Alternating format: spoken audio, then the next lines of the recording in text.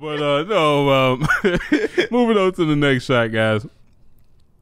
Was it freaking Social media. social media? Yes. Yeah. How long can social media last? And are we seeing it waning? You know, where are we with social media? And if it went away, what would that mean for society? So I'll start off by saying this. Okay. Last year, reports were that every platform was losing followers. I don't know if TikTok was in that, but every platform in general was losing either followers or engagement. Basically, people had started to kind of shed away from social media, which is kind of opposite. Well, I guess when you think about it, if you look at every single platform, you do kind of see this kind of like downhill move. Yeah. Like Facebook definitely has had depreciating engagement. Twitter's it seems like it spiked up, but that's after a heavy drop off from its like peak. And Instagram is also seeing the same thing. So the question becomes, what happens, you know, if these continue to fall? Like, what happens if social media loses its place in society? Because it's become like social media is the thing, right? Yeah. It's the thing. Yeah. And so much so that like whole industries have sprouted up around it. And Yes. and advertisement dollars mainly go to, I ain't gonna say mainly, I don't have the numbers on that, guys. A lot of advertisement dollars go to social media. I don't know. It's a very odd thing because I am old enough to remember life before social media, Yes. but I don't think I want to exist without it. No. Hey, but I do wanna go recognize back. how toxic it is, Yes, right? Like no, I do yeah, recognize completely. how toxic it is, but at the same time, it's like, yo, it's a lot cooler and a lot better to know what your folks are doing and, Yes. and to be able to stay engaged in the lives of your friends and stuff. To that end, I think like maybe that might be the decline that we're seeing, that people are kind of returning back to just, hey man, I'm good with just knowing what my friends are doing. I don't really care what everybody in the world is doing. And that, in fact, it might be overwhelming. Yeah. You know what I mean? I will say that I do know that I do know that about a year or so ago, which could have an effect on these numbers of the numbers dropping off. Yeah. Was that a lot of the social media platforms, Facebook, Twitter, and Instagram, started to heavily crack down on bots. They start to get rid of bots. That was about 2 years ago. That was probably about a year and a half ago when people started being like, you know, people that start jumping on being like, dang, I lost like 500 followers in a day. It was like, well, all those 500 followers were like bots and things like that. And it was cleaning these systems out and not allowing them to kind of just persist in this kind of weird space. I think, Which is a good thing. Yeah. I think that social media is, I think that it is here to stay. Okay.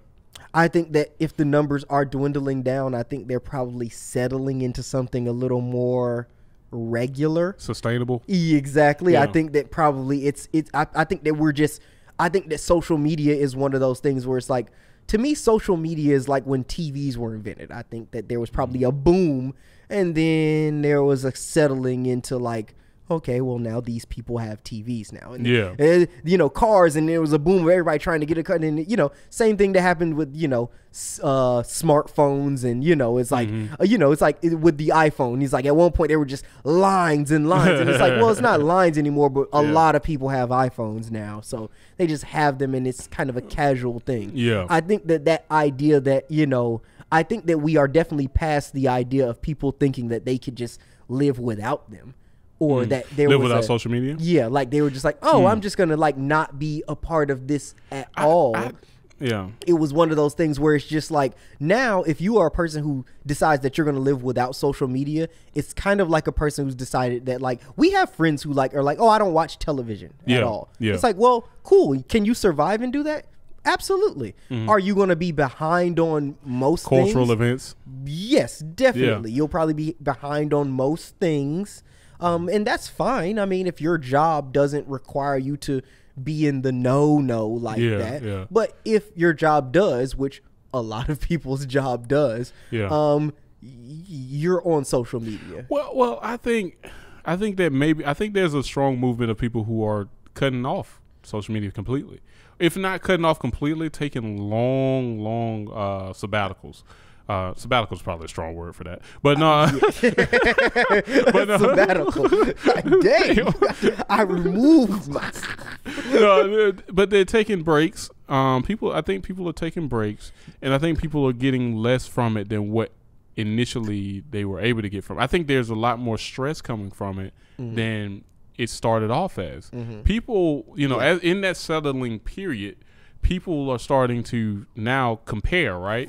So social media, let's start back in the days of MySpace, was just a fun way for you to be creative and show your swag and show who you are and all this stuff. Get cute. All that but there wasn't much stress to it. I think the stress had started, but we didn't realize it. It was we didn't. It was realize like keeping up with the Joneses. Somebody changed their MySpace page to SpongeBob with bling on. Yeah. Everybody else got to flip it to Cadillacs with rims. Yeah. You know what I'm saying? It was like, you know how that used to be, man. Oh yeah, for sure. You know what I'm saying? It's like what song you got playing in the background? I know it's got to be the latest. Throw some D's on there. Oh shit. Man, music soul child or something. You know what I mean? Exactly. I'm poetic. I gotta show my exactly. To the side. Everybody else got Soldier Boys on there. I'm deeper than that. A music soul child. I do poetry. That type of. But so MySpace started it, and it wasn't as stressful because I think the people, the millennials who pioneered social media. We was teens, so life wasn't that serious. Yes. But then, you get into the Facebooks and the Instagrams now at this age, and then it becomes this thing of like, what are they doing with their life? How much money are they making? What kind of car do they have? For sure. You know what I'm saying? What kind of house? Oh man, this person just bought a house. I ain't got no house. That's how it starts. You start to, and this kind of artificial stress starts to build up. Yeah. And I think the other Gen Z and maybe even Gen Alpha have taken clue from that and kind of just fallen in line and done the same thing.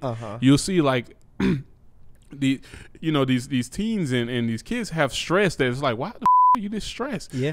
I mean, we've seen the rise in suicides from the younger population because of online communities. Yes. And so it's like, wow, what the they followed kind of in our steps of this kind of depression because they've gotten on it earlier than us before they could even realize how the hell to even deal with the stress of knowing what everybody is doing at one time. There's a weight of omnipotence, right? Oh, for sure. You know what I'm saying? I'm not saying you know everything, but for sure. I'll say to the point that you're making. Yeah. I will say that the falling off, I think that it really will be a settling into probably people having a healthier relationship with social media. I think so. Maybe not constantly being on their phone. It was the same. Like I said with like the iPhone. It was like, do you want an iPhone still? Yes. Do you kind of, you don't need to stand in the line on opening day to get this damn thing. Like just, it's not that serious. Just, get it whenever you can. Don't stress yourself. Don't break your bank account. Not at all. It's just a regular phone. It's like that kind of casualness, I think, now to social media. Like you can start to see that like even, certain things like Twitter, people aren't focused on like follower count on Twitter anymore. Just saying whatever the hell they got. Just like I don't care if it's like the same as like Facebook. Like like I remember when Facebook first started and people were just in a mad dash to have as many friends as possible. For sure. They were just oh, how many friends you got? Oh, I hit the max limit. They told me I couldn't have no more for this month. That was like a thing. You know what I'm saying? It was. Then eventually in the old days of social media, in the beginning. Exactly. In the beginning. Y'all don't remember, some of y'all younger than us millennials, y'all don't remember. But I remember. Don't quote the book to me. I was there when it was written. That was so, but and then it became a thing of like people having Facebook accounts that were like, I like my Facebook account to have as little friends as possible because I don't want y'all muddying up my feed. I actually want to deal with my family and exactly. friends. I just want to deal with the people who my homies, and I really don't. I'm making everything private all of a sudden, and I just want my close friends to be a part of my social media experience instead of it being just like a plethora of 100,000 people. Saying, and that I think that people are starting to, or at least trying to have a bit of a healthier relationship with it. And I mean, because at this point, it getting completely away from it would be like if one of our parents decided that they stopped reading the newspaper back in the day or watching CNN. It's like, well, no, this is our TV. Like you guys had the newspapers and TVs, and it's like, well, this is kind of our thing that millennials came up with. This is a millennial thing that we do. We created social media, and this is how we talk to each other. You guys talk to each other through newspaper articles and taking out bits and pieces in the news. If you could have talked to 100 people at once, you would have as well. Well, so the thing about it is like, I'm gonna be completely honest with you. I find it completely weird if a person has no profile at all. No, like none. Oh yeah, no. That's a little strange to me. Oh, and I don't know if that's weird because social media has made me that way. But I think it's had profound effects on that. I think it's had profound effects on relationships because we're talking about the realization that you can know or contact so many people at one time. That's just nothing that a generation before us had the ability to do.